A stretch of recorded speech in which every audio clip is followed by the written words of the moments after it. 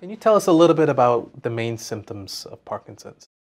Well, Parkinson's can be broken down sort of roughly into what we call the motor symptoms and the non-motor symptoms. And the motor ones are the ones that usually they come to the neurologist for.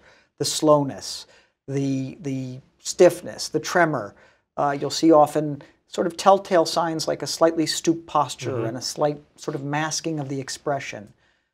Then there are the non-motor symptoms, things that are sometimes don't bring them first to the neurologist. They may end up with the gastroenterologist or the orthopedist, where they're just not, they're just not feeling quite the same. They sort of feel slower. They may have some GI issues, constipation.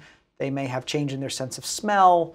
They may have any variety of symptoms that are sort of diffuse. And it's only when you start putting all these motor and non-motor symptoms together that you realize it paints a picture that is consistent with Parkinson's. Right. And we've seen that a number of non-motor symptoms sort of antecede or begin before, years before the motor symptoms set in. Right. Can you talk about some of those non-motor symptoms? So we alluded to some, but sometimes going back even 10 years before the diagnosis, patients will tell you, my sense of smell has changed.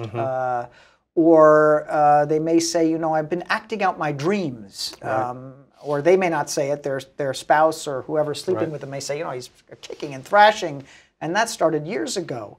And so we think that these are things that are happening earlier than that sort of critical point where the more classic symptoms begin. Right. Tell us a little bit about when you're with a patient, how you go about examining them to really figure out if they truly have Parkinson's disease. Well, some of it is sort of the history and getting a sense of the pace of things, because Parkinson's is usually slowly progressive.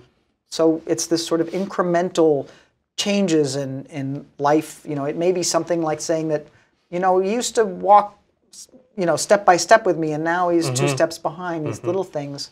And then there's this sort of gestalt on the exam, what somebody sort of overall looks like when they're sitting there, legs folded, or their expression.